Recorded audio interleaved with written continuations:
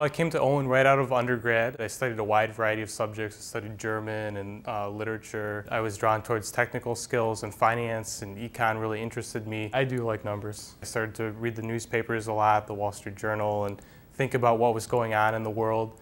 And I wanted to be able to analyze that more critically. I wanted to learn some real-life skills that would be applicable on the job. My undergrad econ program, it was great for developing critical thinking. I could draw a bunch of graphs on a sheet of paper, but not so much for actually analyzing business situations. And looking around, the Owen MSF program was the program that was going to equip me with all of the skills that I would need to start a career in finance, to take it up to the next level. I was initially attracted to Owen by the rankings, the world-renowned finance faculty, and then when I came to visit, I really felt that Owen had a community setting and there was lots of engagement from the faculty and current students. And when I came here, I discovered that wasn't just a show, it was the way that Owen was. And then Nashville, of course, is pretty exciting. I grew up in the north, in Michigan, and then I went to college in Indiana, and here I am in Tennessee, so I've been slowly moving south. When I actually came here, I found that people were really friendly.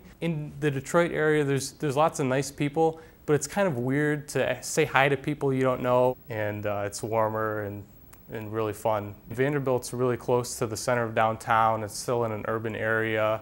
I live right across the street from Taylor Swift, which makes it sound like I live in a nice place, but I don't. When I first came to Owen, I decided that I was here largely to find a job. So I instantly attached myself to Finance Club. The Career Management Center was really helpful for me. I had tons of mock interviews. The alumni network was really helpful for me. I sent out maybe 7 or 8 emails to alums, and I got responses to all of them, and that just blew me away because I wasn't expecting that. I wasn't used to an alumni base that was so connected. I interviewed with 8 or 9 companies. On the 23rd of December, I got an offer letter with Mercer, a consulting firm, and I'm really excited about that.